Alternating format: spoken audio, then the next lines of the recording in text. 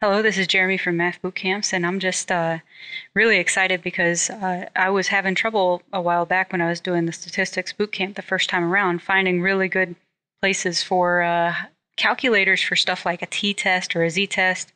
And Wolfram Alpha was just getting going, and well, now it looks like it's gotten there. And so I thought I'd show you a couple cool things that it's able to do now. So I'm at the main site for Wolfram Alpha. I don't have a professional account or even an account on here, and you don't really need one unless you're doing a lot of stuff. But let's say, for instance, I was doing a hypothesis test for a mean, something you do in statistics a lot. Let's say I wanted to do a t-test.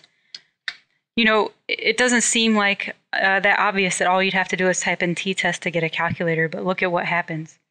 It has all kinds of input. I can type in exactly the same type of stuff as I would do on a calculator. So the hypothesized mean, that comes from your null hypothesis. The sample mean, obviously from your sample standard deviation, your sample size.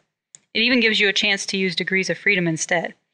If you scroll down here, it gives you a p-value, which in courses I teach, we tend to use that. And this is a p-value for the right-tailed test. But notice I can actually do a two-tailed test. So we'll give it a minute. Gives me the new p-value, gives me the test statistic. You can do right-tailed or left-tailed test. And so you can actually adjust this down here based on what your alternative hypothesis was. So this is a really, really nice setup, and also it graphs it for you if that's something you're interested in. It goes even further, and in case you're not great at working with the p-value yet, it gives you the different decisions you should make. So this is really good for practice. So far, I've played with the t-test, and something I don't use too often, but it's in some stats courses, is the z-test. Right, and the z-test typically is used when you have a population standard deviation. And as you can see, it has the same setup, but here instead of saying sample standard deviation, it says standard deviation. Gives you the same thing. You can do a left-tailed test, two-tailed, or automatically it's giving you right-tailed. Test statistic, p-value, all the things you need to make a decision. Gives you the graph. And actually, you can do z-test if you type in z-test and then proportion. It will give you a setup for doing a proportion test. So notice again, hypothesized parameter. Usually this is a percentage, right?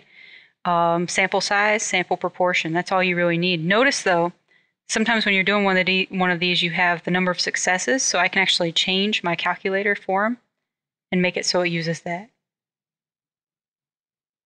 This is more like what you would find on a TI 83 or 84. And notice it even uses the correct values down here. So this is very nice. I think that if you don't have a TI 83 or 84 calculator and you're doing statistics for a college course or a high school course, this is something that you could use as an alternative. You probably can't use it in class, but you can use it for homeworks and things like that, and as a way to check yourself as you're working on the calculator.